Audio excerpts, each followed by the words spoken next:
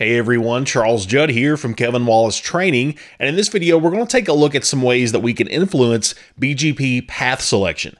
BGP is a topic found in ENCOR, ENARSI, and CCIE, so it's a very prevalent and important topic for our studies. Let's jump in now and take a look. There are some special cases where we may need to override certain BGP default behaviors, and we're going to look at some of the ways that we can do that. In this first topology, we're using a couple of routers, R1 and Autonomous System 65100, and R2 and Autonomous System 65200. They're connected over a 10.1.1.0/24 network, and they're advertising their respective loopback addresses that we can see here on the topology. Loopback 1.1.1.1 for router 1 and loopback 2.2.2.2 for router 2. Let's first look at using the local-as command. This allows BGP sessions to be established using an alternate autonomous system number than the one under which the BGP process is running. This is helpful in cases where maybe you have a couple of corporate entities, or maybe there are ISPs and they're merging together, and you need an autonomous system to appear as though it's running under an alternate number. That's a method we can use to migrate sites together. So in our case on R1, we're already running under BGP process 65100. And let's suppose that we want to merge this with autonomous system number 100. We're going to change our local BGP process on this router to AS100, but we're going to configure BGP to still appear as 65100 to router 2. And that way we can bring our BGP peering back up with router 2 without having to touch any of the configuration on the remote router 2 peer. So let's start on R1 and say show run pipe 2 section BGP just to see what we currently have in place. And you can see our existing process number, BGP 65100, our autonomous system. So let's go under global configuration mode and let's take that out. Let's say no router BGP 65100. We're going to see our neighbor adjacency with router 2 go down. So that's expected. So now let's put a new process in place. We'll say router BGP autonomous system number 100. And now we can point to our neighbor by saying neighbor. The IP address of router 2 is 10.1.1.2. That is in remote AS 65200. Pretty standard configuration, nothing new here, but when I hit enter, we're going to start getting some error messages. And that's because on router 2, our neighbor command that's pointing to router 1 actually has remote AS 65100. So it's expecting us to be in that autonomous system, even though we're in AS 100 now. That's why we're getting those error messages. So we can make ourselves appear as an alternate ASN than the BGP process 100 we're running under. We can do that by saying neighbor, again 10.1.1.2, and now we want to use the local-as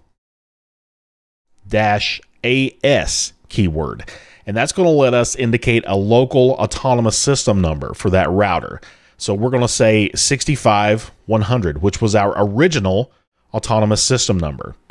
And we'll give that just a moment. And now you see we have a neighbor adjacency. It tells us that we are back in the upstate. So even though we're not running BGP ASN 65100 on this router, we're running under process 100, it still appears as though we are to router 2.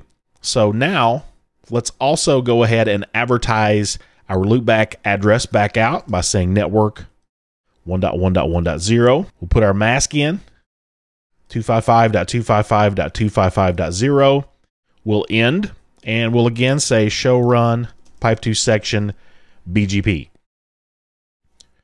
And you'll notice that now we're running, of course, router BGP autonomous system 100. We have our neighbor and the remote autonomous system 65200, but here is where we indicated that to this neighbor we want to appear as autonomous system 65100. So let's jump over to router 2 and let's say show IP BGP. And we see our advertised loopback prefix from router 1, just as we would expect to see. We see the next hop is router 1, 10.1.1.1, and notice at the end that now we have two autonomous system numbers associated with this, AS100 and AS65-100, and we read this from right to left. So this tells us that this prefix, of course, originated in AS100, which we're running under. Then it went to AS65-100 before it came to our local AS of 65-200. So that's how we would use that local-AS command. Now, if we want to hide this particular AS, we can add a couple of optional keywords onto that command. Let's go back to router 1. We'll go back under router BGP 100. And let's arrow up to get back to our neighbor command. So there is our neighbor with the local AS of 65-100. And let's add the keyword no-prepend and replace -as. This is going to stop our prefix advertisements from informing the router about our actual BGP process that's running on the router. So let's hit enter there. And let's jump back to router 2. You'll see that we had a reset happen. So our neighbor adjacency is back up now on router 2. So let's go here again and say show IP BGP. So we again see our 1.1.1.0 prefix coming from router 1, the next hop. But this time we only see the local AS that we indicated. We don't see AS100. We only see the one that we indicated as the local AS. So we have successfully stopped that ASN from being advertised out to the router 2 peer. Let's now look at the allow AS-in option. So let's say we have a topology as we see here. We have three routers. We have R1 and R3 both in autonomous system 65-100. And we have R2 and 65-200. So let's suppose that the AS65-100 routers are from the same customer, but they're in two different locations. So we have two different locations, two different networks using the same autonomous system number. What's going to happen is a BGP loop prevention mechanism is going to check for incoming prefixes and make sure that they're not originating from the same autonomous system number that the local router is in. So essentially what's going to happen is the advertised prefix from R3 are not going to appear on R1 because of this, because it's going to know that it's in its own autonomous system number. We can override that with the allow AS-in command and specifically allow those prefixes to come in. I already have a BGP neighbor adjacency between all of the routers, and again, they're advertising their loopback addresses, R1 being 1.1.1.1, R2 at 2.2.2.2, and R3 at 3.3.3.3. Let's start on R2 and let's say show IP BGP. And we can see that we're able to see both the 1.1.1.0 prefix and the 3.3.3.0 prefix, as we would expect to see, both coming from autonomous system 65-100. If we go to R1 and do the same thing, say show IP BGP, notice we do not see the 3.3.3.0 network from router 3. And that's because that prefix is arriving from the same autonomous system number that we're currently in. So if you have a situation like this, we can run a very simple command to correct that. On router 1, let's go under global configuration mode and our local BGP, router BGP 65-100, and let's say neighbor 10.1.1.2, and we want to say allow AS-in. That's the keyword that we want to use. And this is going to allow the route to now be installed in the BGP table. So let's break out of here and let's again run show IP BGP. And this time notice we do see the 3.3.3.0 network. We see that it first comes from 65-100 and then it goes to router 2 as 65-200 before arriving here locally on this router. We can, of course, also do the same thing on router 3 to make sure we're not getting a similar situation on that side. Let's now look at the AS path prepend option. we have the following topology containing 4 autonomous system numbers. You can see in autonomous system 1000, we're connected out to the internet. And that happens from R1, which we have 2 paths. We can go through autonomous system number 200 or autonomous system number 300, routers 2 and 3 respectively.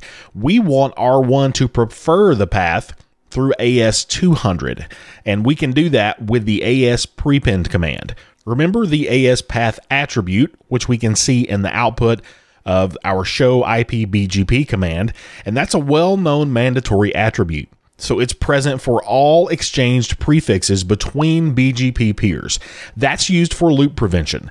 By prepending or adding an autonomous system number to the traffic path, we can artificially make a route appear longer than it actually is, which is going to influence our BGP path selection. Let's see how this is done. First, on our internet router, let's say show IP BGP 1.1.1.0/24. That is the loopback address for R1. And that prefix is being advertised through BGP. Now you can see here we actually have 2 paths available. It tells us right here.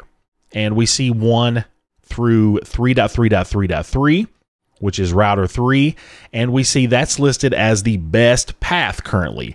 We also see a path through 2.2.2.2, which is, of course, router 2. We can also see this if we say show IP BGP, where we can see the 1.1.1.0 network, and we see there are 2 paths listed for that. The best path is indicated by this greater than sign. You can see up here in our status codes, that tells us this is the best route. And that route starts in autonomous system 100, which is router 1, and then goes through autonomous system 300, which is router 3. Again, R3 is listed as the best path. So let's use the AS path prepend option to influence BGP to prefer the AS200 route over route 2. So let's first go to router 1. We'll go under global configuration mode, and we're first going to create a prefix list. And this prefix list is going to permit all of our prefix advertisements. So let's say IP prefix -list. I'm going to call this AS100. We have a loopback network being advertised, which is 1.1.1.0/24. So let's say permit. Actually, I need to put my permit statement first. I put that in backwards almost. So permit 1.1.1.0/24. So we have that, a very simple IP prefix list. Now let's create a couple of route maps.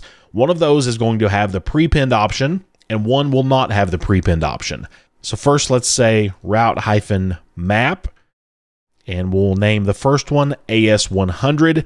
We'll hit enter to go under route map configuration mode, and we'll say match IP address. And we want to match that to a prefix list, which is AS100. We'll hit enter there. We'll back up a step, back into global configuration mode, and we'll create another route map called AS100. I'll call this one prepend. And I'm again going to match the IP address of our prefix list, AS100.